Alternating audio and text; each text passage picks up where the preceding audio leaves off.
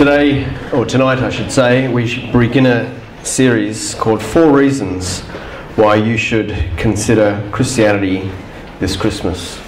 And it kicks off with our first reason tonight, because it's historically valid. Let me just begin by just quickly saying 4 things. Number 1, we're glad you're all here.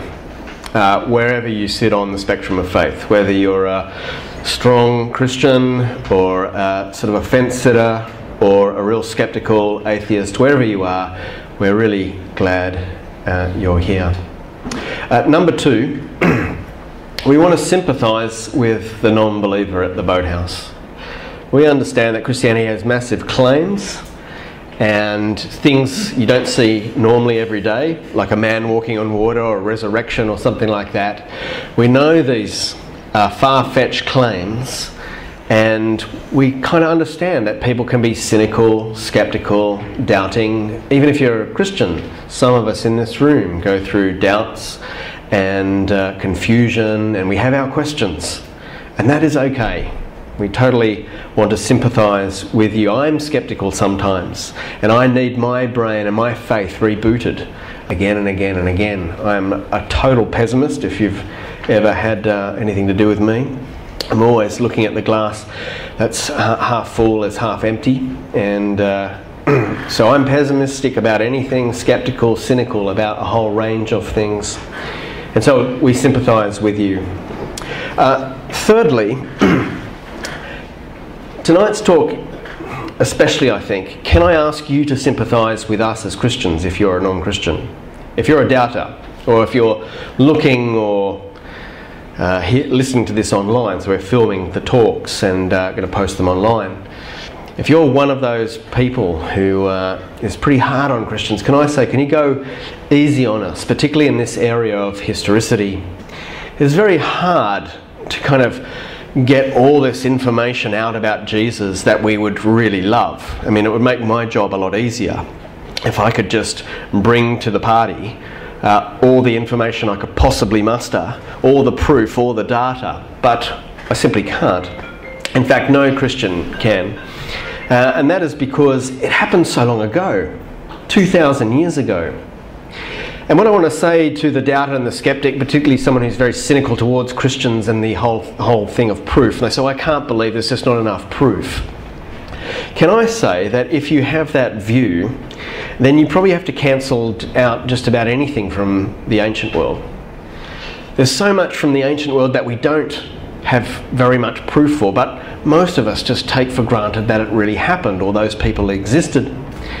Take, for example, Cleopatra the Seventh, the most famous Cleopatra, Queen of Egypt, regarded as one of the most beautiful women of antiquity. We still don't know where she's buried. We haven't found her grave.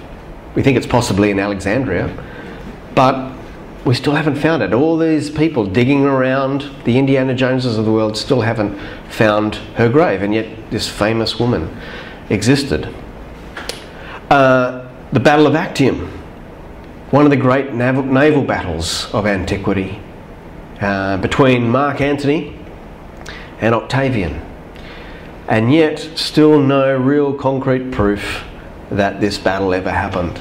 We know it from a number of written sources, but no archaeological evidence whatsoever, no boat, no oar.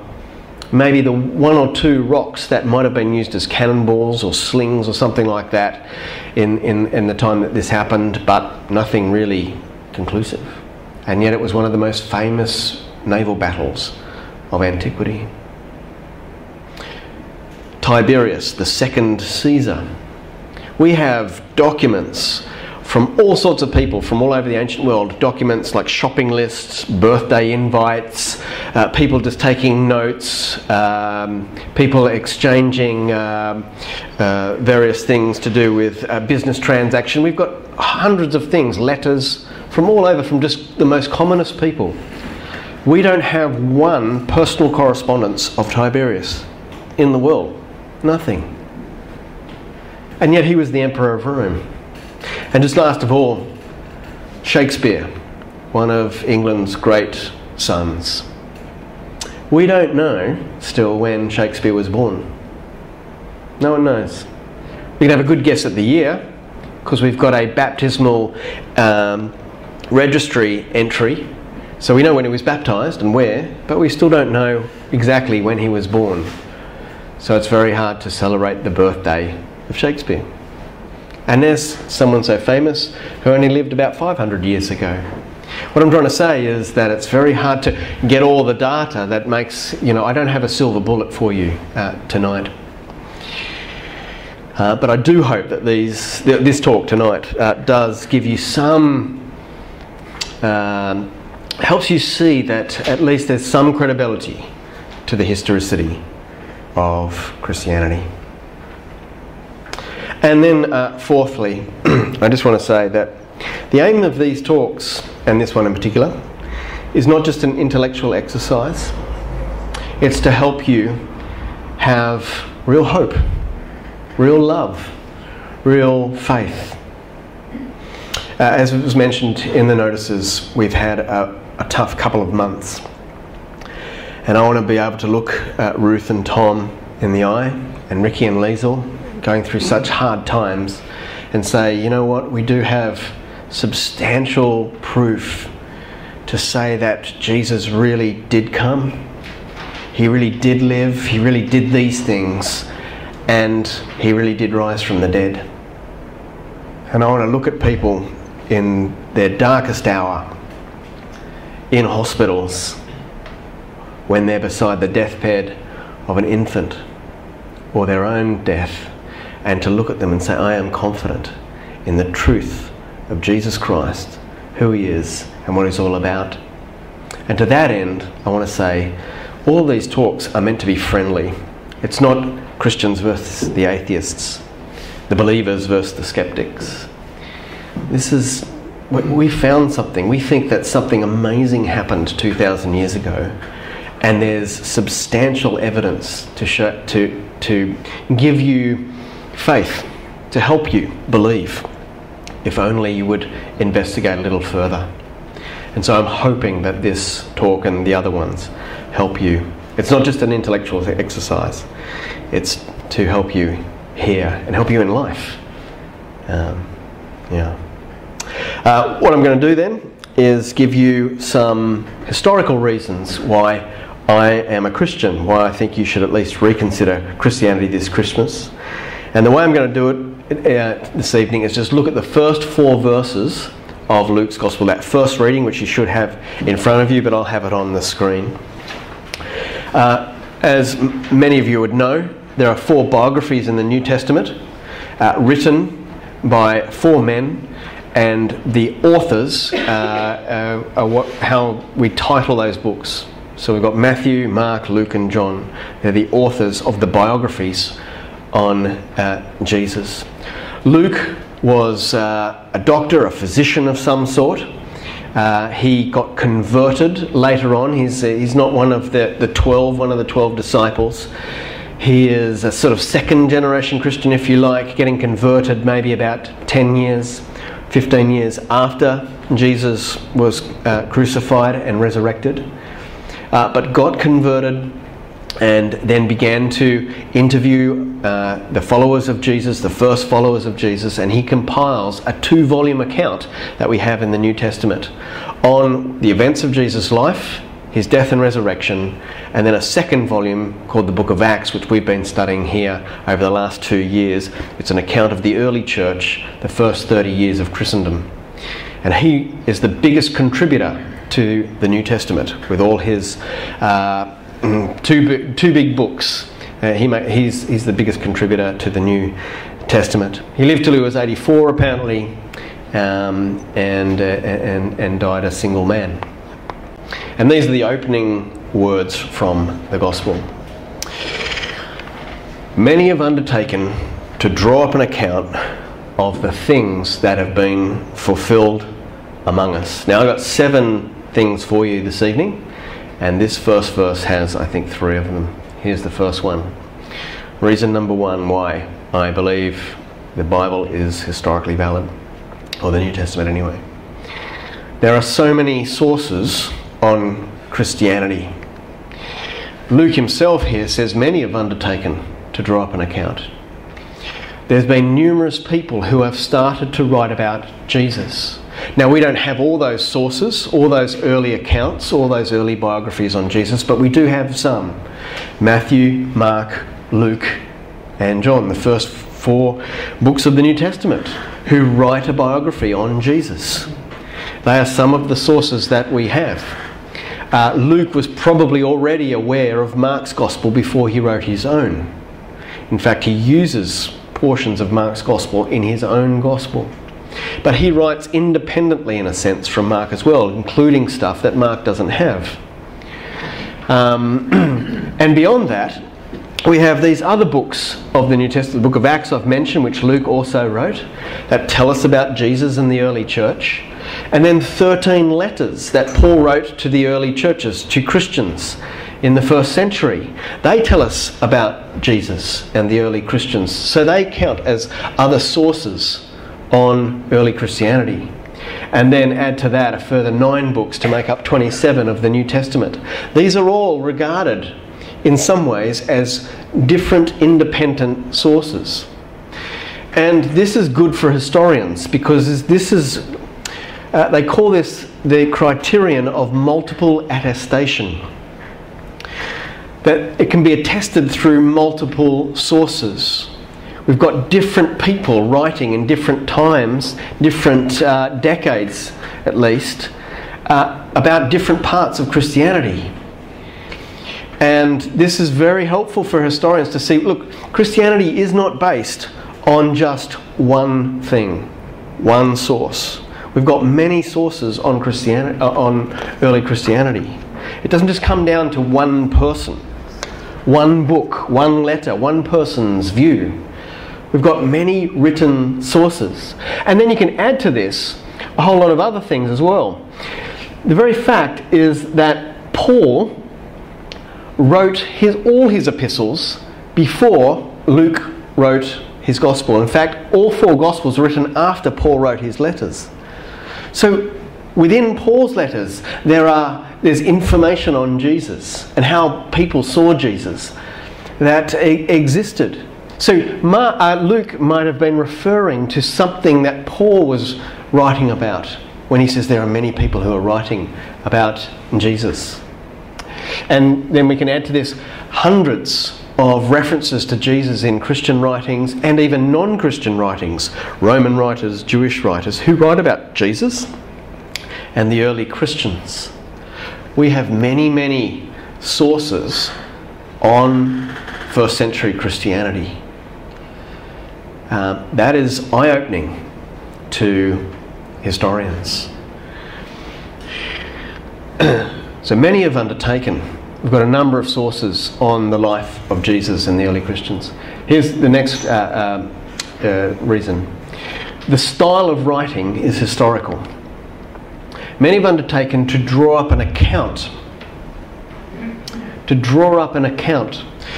I was told, maybe early on in my Christian faith, that the gospel writers wrote their gospels in a way that wasn't meant to be taken literally. I don't know if you've come across this idea, this theory, that they were just writing symbolically. And so when they talk about Jesus casting out demons into pigs and the pigs running down the hill and everything, we're not meant to really actually think of evil spirits and like something out of a horror movie and literally pigs running down a hill into a lake and things like that. This was all symbolic language of talking about the culture and something very tangible in Jesus' day.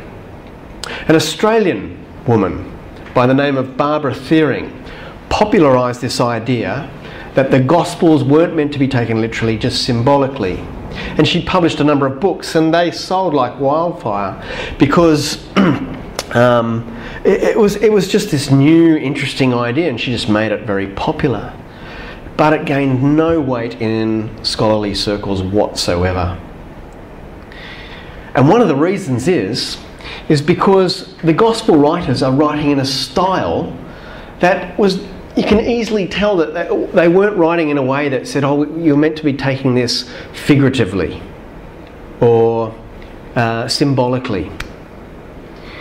Many have undertaken to draw up an account. When a writer from the ancient world uses the word account here, the Greek word for account was only ever used when you were writing about history, not myth, legend, or you were writing about something symbolically. Nowhere can we find from antiquity someone using that word when they were trying to get their audience, their readers, to kind of interpret it symbolically or metaphorically. So the accounts of Jesus are all written in a style that tells us we're supposed to take it literally, real. So that really cancels out this whole idea that, oh, maybe it was all meant to be taken, symbolically. The next reason, reason number 3, the date of the writing. The date of the writing is contemporary to some degree. Many have undertaken to draw up an account of the things that have been fulfilled among us. I used to get told as well, and you might read this in some of the books by the New Atheists, that the Gospels were composed 100, 150, 200 years later. That's not true. They were written within a generation of the events happening. Luke says, many have undertaken to draw up the things that have been fulfilled among us. Not in a galaxy far, far away, a long, long time ago. He doesn't say once upon a time. He's saying these things have been fulfilled in our time. I'm writing in an era where you could go and check it out for yourself. Maybe this might help you. The ministry of Jesus, the latest consensus is that he began his ministry in AD 28 and was crucified, resurrected in AD 30. And then for about 30 years, Christians began to speak about Jesus, perhaps writing a few things down. But the final composition of the Gospels began in the 60s through to the 70s, and perhaps maybe a little bit beyond that into the late 70s, 80s in some people's view. But that only is a 30-year gap between the events and them writing down in the form that we have them now, a 30 to 40-year gap. That is very impressive. Most of the stuff you read about Alexander the Great, Julius Caesar, Cleopatra, was written many, many decades, sometimes over 100 years later, or by people that never actually met those people. The authors never met anyone close to Cleopatra or Julius Caesar or Alexander the Great. But Luke lived and wrote in a time where you could go and check things out. This is actually very close. I know it doesn't seem very close to us as moderns, but it's not far at all when you're talking about ancient writers. And many of us who are old enough can remember what we were doing 30 years ago. I can remember what I was doing, exactly what I was doing, who I was speaking to on a phone, what I was wearing, where I was, the position of my body. I can remember everything. I can remember the weather of the day, what I was doing 30 years ago to the date on the 28th of January. I got a phone call at about 8 o'clock in the morning from a friend who woke me up. He's the bass player in the band I used to play in. He asked me, have I seen the news yet? I said, no, I'm still in bed. That's why I can remember I was horizontal.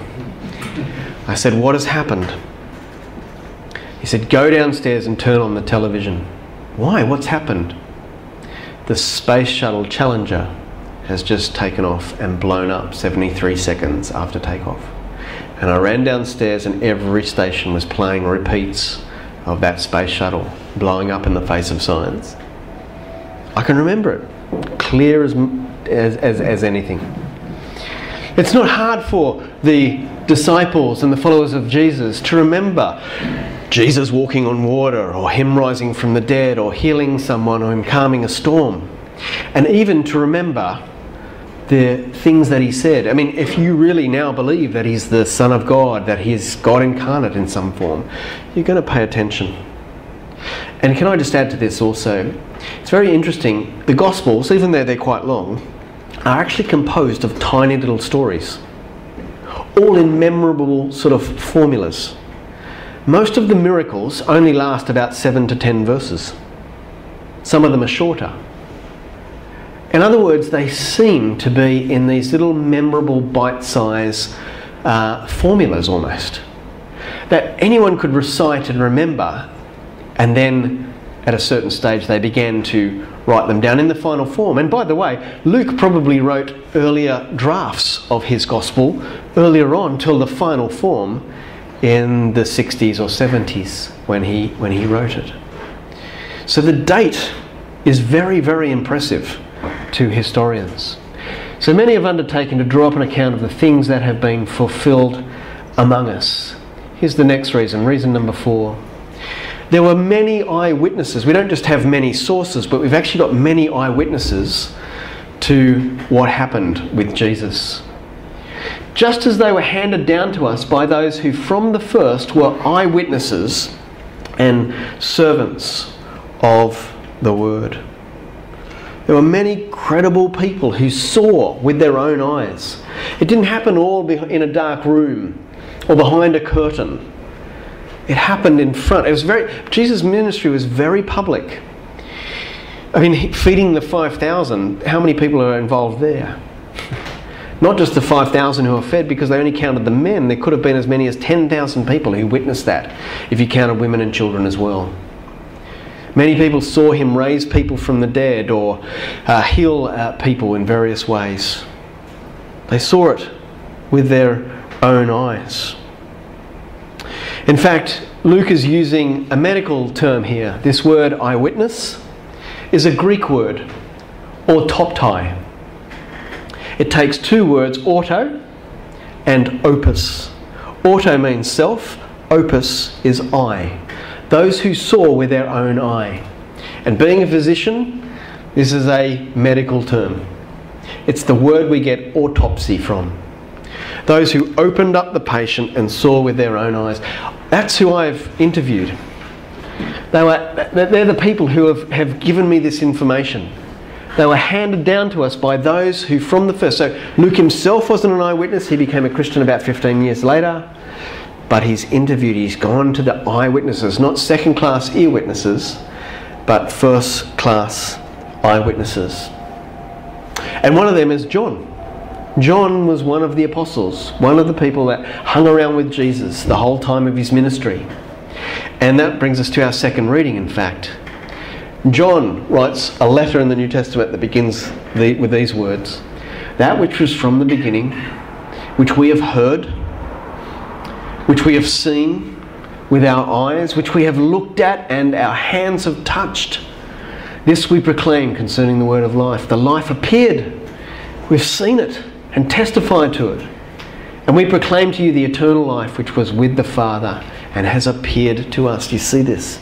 He's saying we were there. We saw this happen. We saw it with our own eyes. Reason number 5. The death of these witnesses. Now, you don't have anything in the reading here, but Luke will go on to tell us about the death of some of the first followers of Jesus. It is very impressive to me. One of the big things to me is that these witnesses, these eyewitnesses, went to the grave all the way to their death saying, we saw this. We're not recanting. Judas, we think, committed suicide from what we read in the New Testament, hung himself. John, who wrote the words you have before you, died a natural death, but the other 10 apostles were all martyred for their faith.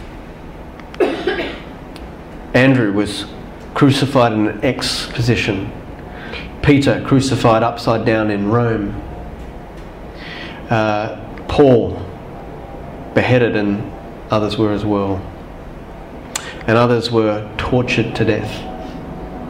And the thing is, this wasn't a kind of like a suicide bomber going to death for a cause, or for nationalism, or for the pride of religion, or that they might get 70 virgins or something like that. This was people saying, I can't recant because this is true. I saw it with my own eyes. This really happened. So many have undertaken to draw up an account of the things that have been fulfilled among us, just as they were handed down to us by those who from the first were eyewitnesses and servants of the word. Reason number 6, I've only got 7. The accuracy of the accounts. The accuracy of the accounts.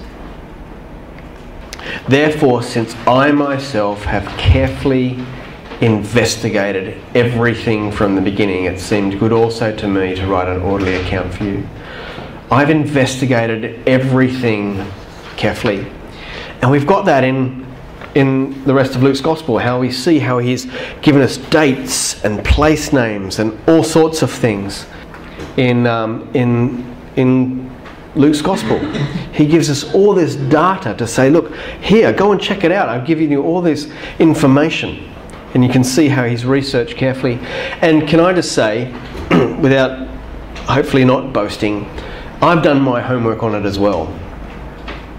I have read and read and read. I have dragged my wife all around the world to find all sorts of places.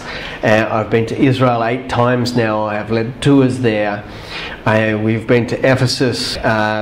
We've been to all these places just about mentioned in Egypt in the Bible.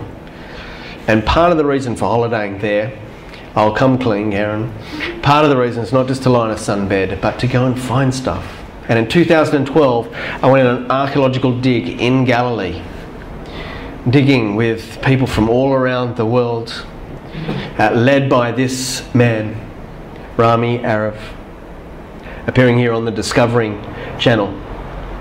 He was the leader of our archaeological dig, and here we are, I was digging in a 1st century home where possibly Jesus or the apostles might have hung out, lived, had a relative, I don't know. Bethsaida's not a very big town. And there's a student in between the two of us there in this picture. And the guy on the left there, he's a surfer from California, but he's also a doctor, lecturer of ancient history. And what I could gather, I think, not a Christian, but interested in 1st century Christianity. And he was doing a lot of work. He's a marine archaeologist doing a lot of work on a Galilean boat. Guys, look, I don't want to bore you too much about this, but I could show you so many things. There, scholars, Christian scholars, and secular scholars could show you actually the validity of the New Testament really holds up. Here's a stone with Pontius Pilate's name on it. It's archaeological evidence that he existed, not just written sources. Some of the new atheists have said that Jews were never crucified in the 1st century, they were only stoned. Jews were some of the most crucified people of antiquity. And here in Jerusalem, in a grave, we found a nail through the ankle bone of a victim. A Jewish burial box with that in it. There's archaeological evidence that Jews were crucified, not stoned. Caiaphas was the high priest that we read about in the New Testament. Here is his burial box, a little ossuary that is about this big, where his bones, after about a year of decomposing, would be put into that box and buried. We have his burial box. We're going to see this, the Cyrus cylinder, when you come on Saturday, if you come to the British Museum with me, verifying things about Cyrus and so on. And just last of all, people didn't know where the Pool of Siloam was. We had a fair idea, but we had no archaeological concrete evidence of it until a number of people were putting in a sewage system in this part of Jerusalem. And as they uncovered it, they found these stairs. And they found, this is only not so long ago, the Pool of Siloam. There's many more, including, of course, all the manuscript evidence, like thousands of manuscripts that we have, early copies of the New Testament. So look, I've done my homework on it as well, and Luke has as well. Therefore, since I myself have carefully investigated everything from the beginning, it seemed good also to me to write an orderly account for you, most excellent Theophilus. Now, look at the next verse. You don't have it on your sheet, but look at the next verse. Verse 5 in his biography.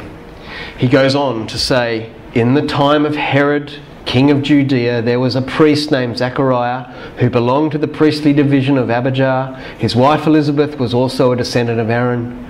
He's giving us names, geographical place names. He's giving us the titles of people like Herod the king, Zechariah the priest, Elizabeth the wife, and so on. That goes all the way through his work to give us this data to say, look, I've done my homework carefully. I'm giving you a chronological, how it all happened, that you can go and check out and investigate for yourself. That brings us to verse 4 and our final reason. Reason number 7, the aim of the accounts. So that you may know the certainty of the things you have been taught. Theophilus, who he's writing to, we don't know much about Theophilus, but maybe he was a skeptic, a doubter. Maybe he'd heard something of Christianity, but he's going, come on, is this really true? Did this really happen? And Luke is writing to say, look, so that you may know the certainty of the things you've been taught. The absolute certainty. And I am convinced that the gospel writers don't write in a way that sort of says, oh, you just believe, just accept. They're writing and saying, look, we know that you're doubting, we know that you're skeptical. We're writing in a way to try and help you, to give you certainty. In fact, the word certainty here, this word certainty, it's a Greek word asphilion. It's where we get the word asphalt from. So that you might have concrete bedrock certainty about what went on. I know it's crazy, I know it's weird, but Theo and anyone else going to read this gospel, this really happened. This really did happen, and I want to write in such a way to give you certainty, and I'm so grateful that that's the aim of the gospel, to help us believe, help us have faith. Now, look, it mightn't be enough evidence for you to have faith. But guys, and I can't produce all the evidence. I've only given you a glimpse tonight. But I'm totally convinced when you join the dots, something happened in history. Something happened for all these disciples to go about preaching radically to their death.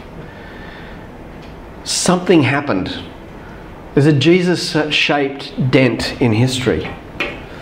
And I reckon there's enough evidence there to at least, hopefully, get you thinking about the Christian faith. And let me close with a very personal note, given our last 3 months. I want to be able to look at people in the eye when I'm with them in their hour of darkest need, and say, look, I believe in a resurrection. I believe hope beyond the grave. I believe that Jesus will one day bring colour out of this terribly dark world. I believe in a new creation. I believe in hope. I believe in love. I believe in a God who loves us.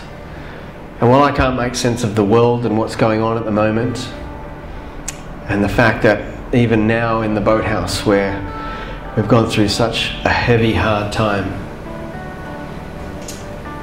it's because of this that I can have hope. And I can look at my brothers and sisters in Christ and say, there is hope, there is love, there is something beyond the grave, there's something tangible that we can hope in, because I'm confident that we got a glimpse of the future in the past in Jesus.